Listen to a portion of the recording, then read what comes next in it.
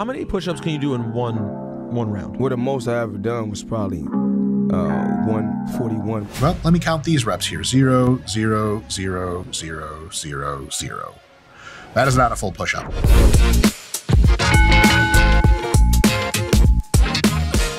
Hey folks, Dr. Mike here for Renaissance Periodization. I am a professor of sport and exercise science at Lehman College in the Bronx, and I have a PhD in sports physiology, which is the science of taking good athletes and making them better by integrating their sport training, their weight training, their conditioning, and all other aspects of their preparation. I am also a competitive Brazilian Jiu-Jitsu grappler. I have a brown belt, though I have been punched in the face numerous times in slightly odd circumstances.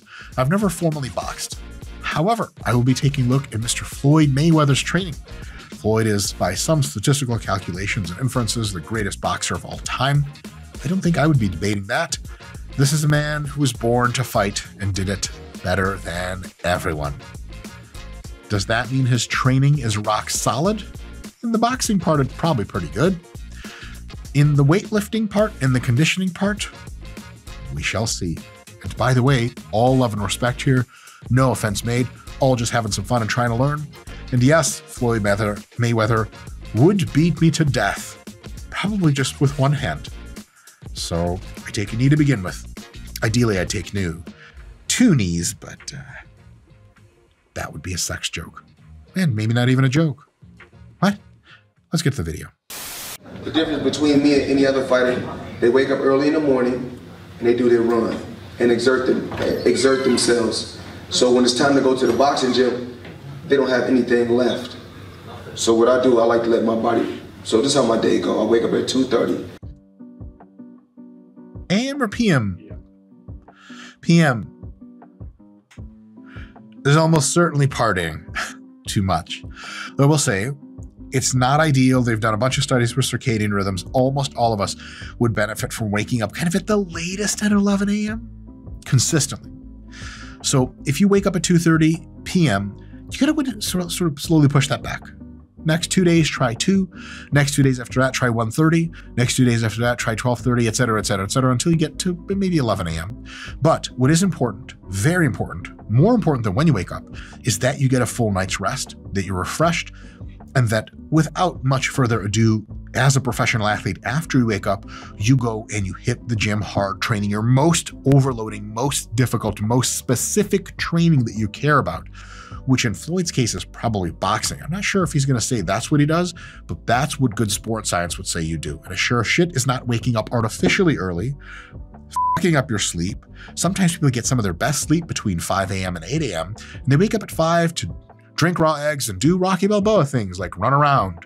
But in reality, you probably want much, maybe not all, but much of your conditioning from boxing to come from actual boxing drills, which means you're learning to box, getting better at boxing, and getting conditioning at the same time, versus if you're just doing road work, running, there is a place for that in boxing training, but that place is a lot smaller than most other boxers think. Maybe Floyd's gonna get at that. Floyd, tell us the truth here, buddy.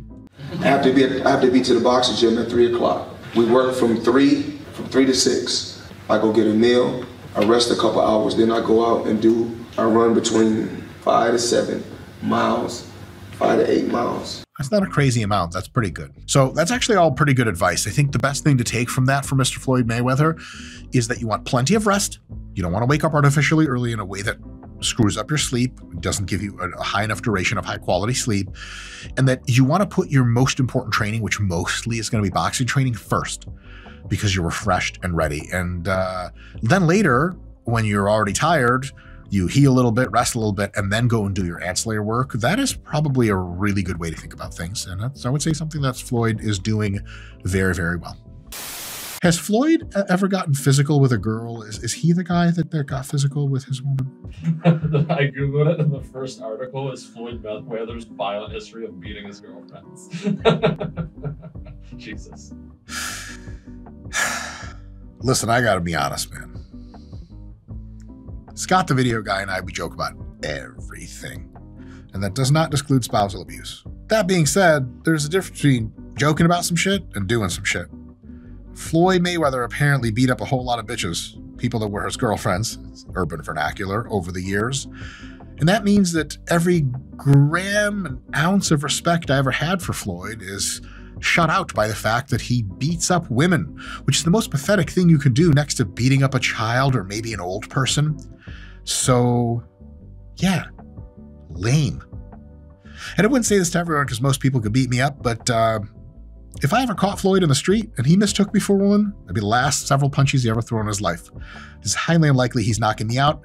It's highly unlikely he's trained to stop single legs, which your boy is good at dishing out. As soon as I get Floyd on the ground, now I'm Floyd Mayweather, bitch. F up out of here, spouse abuse ass, bitch ass motherfucker. Seriously, that's lame as fuck. I'm not gonna get social justice with it. I'll shut up, but like, you beating bitches, you a bitch, dog. Period. If I take a long period of time off, I'll train 2 weeks of just shaking out and then 8 weeks of training. So I'll say 8. That's really good advice. I like that he has the 2 weeks shaken out. This is good stuff from a professional athlete to hear for other people. People get into whatever they're doing, whatever fitness goal, New Year's, doesn't matter, and they want to hit the ground at 100. The thing is, your body's not ready for that shit. Your body, at that point, you haven't trained for a while, is like a car you've kept in the garage for a while. I have a fleet of 268 Lamborghinis in my underground super garage the butlers run. But when I want to take them all out for a spin, I make sure that the butlers are always keeping up and keeping everything tuned. If I leave a Lambo in the garage for a year, like I'm not so sure all the oil levels and shit are all good. So I got to take that car out and just drive it around real nice, check all the gauges, do all that stuff. Same idea for a human being. You haven't been fighting in a while, you haven't been training hard. 2 weeks of shaking it out, that means a slow ramp to see where your body's at. And then he says 8 weeks of fight camp. That is smart. A lot of people just 0 to 60, even with fight camp. They start fight camp, they haven't done shit for weeks. They start fight camp and they go to 100%. And all of a sudden their shoulders don't feel quite right. And then they have to cancel the fight 6 weeks later because they got a labrum tear, slow clap. 10 to 8 weeks. Yeah. Yes. Fantastic. That's a good enough time to get in shape. Guys, remember that once you've been in shape before, getting back into shape is profoundly easier. It takes not nearly as much time as you would expect. Getting to boxing shape originally can take 5 years. Doing it again and again and again can take months, especially if the camp is very difficult. 8 to 10 weeks may be all you need. What do you get when PhD sports scientists collaborate with pro bodybuilders? The most effective muscle growth training app ever made. Get yours now. How many push-ups can you do in one round? Well, the most I ever done was probably 141, but I just regular it's 100. Well, let me count these reps here. 0, 0, 0, 0, 0, 0. That is not a full push-up. I do believe that with his endurance, he can do a lot of push-ups, but is it 141? I don't know. Anyone who ever tells me that they've done more than 50 push-ups, I'm increasingly more skeptical and higher the number goes after that, because I haven't seen too many very fit, very jacked people actually get there and do the real push-ups with eccentric control, with a touch of the chest at the bottom, and with a full lockout at the top. Dems is hard push-ups. Can people do more than 100? Yes, I believe they can. Is that much more rare than most people think? Yeah, yeah, it is. So can Floyd do 141 push-ups? I honestly don't give a because he's so good at boxing, it doesn't matter. How many push-ups he can do is the last thing I'm interested in. Can he do a lot? Yeah. Is it 141 with good technique? Yeah, it's almost certainly not. That's what I've done. Straight 100 straight. How many straight gay jokes do you think I can make in 1 minute? I ain't never done 100 anything straight. I'll just shut up. More Floyd. I started doing 436 push-ups. 436, oddly specific. Is he on his knees or is he one leg? What the f is going on there, Scott? What is all that? I think he's one-legging it, if I recall. My man. So 436, then 870, then 1,308 push-ups per day. Don't do that. That's probably just really unkind to your joints. I would say do less pushing up. If you want to be the best boxer you can be, I would say probably lift most of your weights in the 5 to 10 repetition range, a variety of all kinds of lifts, but definitely tons of close grip, incline, and flat presses, which transfer best to boxing, and do them ballistically, which means with a as you push the weight, you essentially throw the weight because you throw a punch. If you can do them in a Smith machine and actually release the weight and catch it on the way back down, that would be amazing. You only need a few sets a week, maybe twice a week. You do a sum total of 6 sets of 5 to 10 reps, relatively heavy in those kinds of lifts, and you're going to be good to go on your physical fitness component for muscular size and strength. For muscular endurance, can you use push-ups to build it? Yes, and it's a fine alternative, but it's better, if you can, to do more boxing. Build your endurance for punching that way, and your endurance for keeping your hands up that way. And that's the most specific form of endurance that also brings in the technical qualities and the tactical qualities that you need. Because I am way stronger than Floyd Mayweather would probably ever become, but he'd beat that ass if it was a boxing match, because his endurance and his technical and tactical skills. Endurance, he's got me by a bit, but I do live roll in jiu-jitsu, so mine's not terrible. On technical and tactical qualities, that is knowing how to box, when to punch, when to back off, when to move, when to aggress, when to regress, that he is the fucking master of the world at. That's what makes you good at boxing. Having fundamental strength isn't that hard. Having a good deal of endurance is a factor of boxing a lot. So do a lot of boxing, because only boxing and boxing drills can give you technical and tactical ability, which is the 2 things by far most important to making you a boxer. Can you tell if someone's a boxer out in the street clothes? Probably not. Why? Because what they have is up here. That's what's most important, and only through high volumes of boxing and boxing drills can you do that. Basically, TLDR, I'm just telling you guys to train your sport more and do less lifting. The lifting should be good. It should be hard, but we just don't need to be doing 13 trillion push-ups in most cases. If you guys are liking this, the extended edition is available only to our members. Give a thought to clicking on the membership, subscribe if you like what you like. There's lots of other good stuff in there as well. Oh shit, we got the moonwalk, baby. Oh shit, he's walking all the way up there. Yo, hold up. Is he stepping on the air somehow? How the f does that work? We got a regular Marissa Inda out here. Showing off, baby.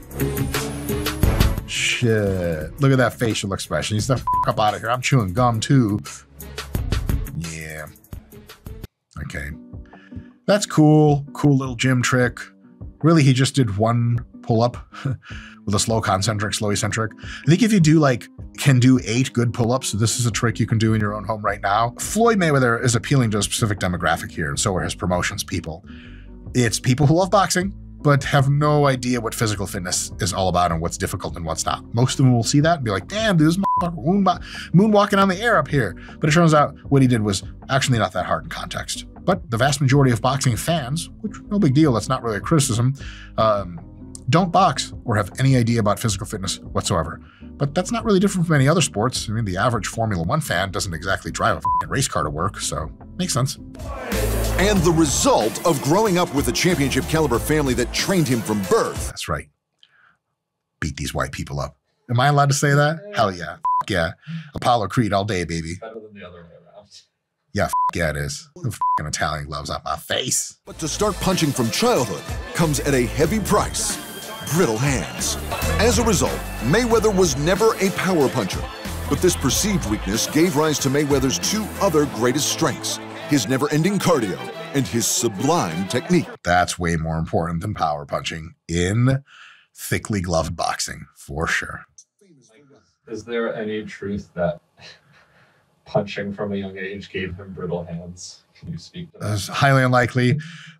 There is a way to do it. You mangle your hands so badly that they never fully recover, and then you have just a bunch of bone problems. That's possible. It's not very likely. As a matter of fact, if you punch from a young age and you remotely took care of yourself, you actually should have a bone density in your hands and wrists that's really f***ing high and keeps you from getting hurt. Trust me, your first day at the f***ing boxing ring, your hands are going to hurt a lot more than anyone's been there a long time. So yeah, there is a way through which you could, people do dumb shit in their youth. Maybe he did that, but curious. I wonder if Floyd must have said something about this. That's the reason. Or he just can't punch that hard. He does weigh, Scott, what does he weigh? Yeah, anywhere from 130 to 155. Yeah, that's just, he's small. And yeah, you don't have to punch anyone out. You can just keep going. Even out of camp, he'd hit the road for a casual 5 to 10 mile jog. Then there was the skipping. double jumps, crisscrosses, heel taps, crossovers, you name it. Yeah, it's just press day bullshit. At speed, often with ankle weights, and sometimes without rounds. He'd just go 15 minutes flat out because he could. Yeah, you can jump rope 15 minutes in good shape, not a big deal. His actual boxing is 50 times more important than this. The regular media, I will say, I know why regular media does this, because it's to make Floyd relatable. So most people sitting on the couch watching boxing, it would be a profound, just wilderness through them to slog through intellectually to understand how hard boxing really is. Because typically, if you've ever been in a fight, about 30 seconds later, you're completely gassed out. These guys are in there for minutes and minutes and minutes and minutes and minutes and minutes and minutes on end. 15 minutes of jump rope shit is impressive to a normal person, I will say that. It's ball on my face. Yeah. Isn't this like press through a medicine ball with one arm lying down bullshit? It's shit range of motion, shit stability. This is exactly the kind of crackpottery we would expect from boxers eventually getting to it. This total dog shit, random nonsense. Yeah, shit technique on crunches. Floyd, thank you. Dick for range of motion. Yeah, press days, open workouts, a lot of times reveal a lot of dumb shittery, but that's what the people are there for. Also like his Where's Waldo shoes and socks. Classy. He's like, I'm gonna get to the club. I'm gonna beat all these bitches up. Is that my wife? Bagah! Would you fight Floyd Mayweather? No, and I got offered that fight. Interesting. Our friend of the channel. You know I had to put it. Yes, and also woman exploiter, Andrew Tate. He said he wouldn't take that fight. I wonder what rule set he was offered. I suppose it's boxing. Andrew Tate would have an unbelievable reach advantage, but double the body weight or something like that. But I'm kidding. A lot more body weight and reach. So it'd be a curious fight. Let's see what Andrew says about it. He's retired and he's small and I'm a lot bigger than him. I wouldn't get knocked out. It'd be totally fine. Agreed with Andrew Tate here. Yeah, I think he's the best boxer of all time. Also agreed. I love his story. I love his confidence. I love how he self-hypnotizes. If you appreciate defense, he's the best there's ever been. I absolutely and utterly love Floyd Mayweather. I have very few heroes in the world and he's one of them. That's true. If you know technical boxing, Floyd is phenomenal to watch. If you don't know technical boxing and you're just like, well, Irish, and you're screaming at the TV and throwing chicken wings at it to see a knockout, sorry, Scott the video guy. The Irish are slow people. They eventually know you're making fun of them. Irish people, I love you all. I'm totally kidding. But then again, Irish people take a fucking awesome joke. Yeah. Technical boxing fans, Floyd's the man to watch. Regular boxing fans, not even regular. Below average boxing fans who just want to see somebody's head come off, man. Floyd's fights would not be up your alley. Okay.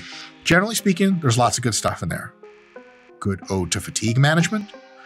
Good ode to ramping up for a few weeks before you get into crazy fight camp. A couple nods to really good full range of motion lifting in there, though that was not all the case. And really good description of the fact that you should be boxing fresh and boxing more and limiting your endurance work. Agreed with all of that. The stuff I don't agree with is your entourage is too big. Not all those people are your friends. You got to get rid of at least half. They cost you a lot of money. And two, people do time for the crime. And I don't like to perseverate on these things, but beating up people weaker than you in general sucks. And beating up women especially sucks. So that sucks. F you, Floyd Mayweather. You get a beats women out of 10. Go f yourself. You're the greatest fighter of all time, though. Hope you can sleep at night. See you guys next time.